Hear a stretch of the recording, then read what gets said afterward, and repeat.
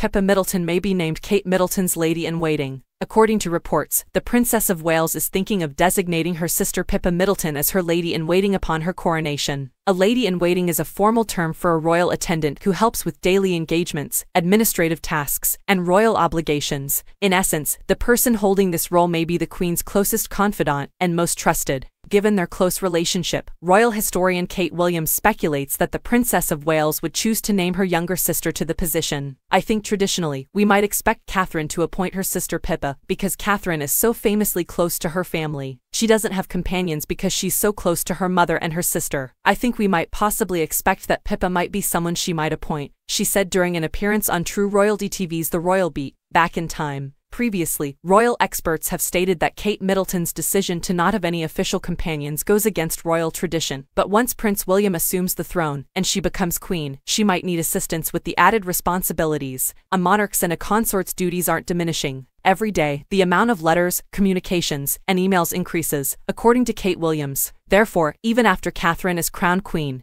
these services will be needed for the tours, correspondence, and festivities. She will therefore need to select some ladies-in-waiting, in my opinion. It remains to be seen, though, if Pippa would really want to take on a job this size. Pippa leads a busy life and has 3 children of her own, the spokesperson remarked. It's an intriguing query.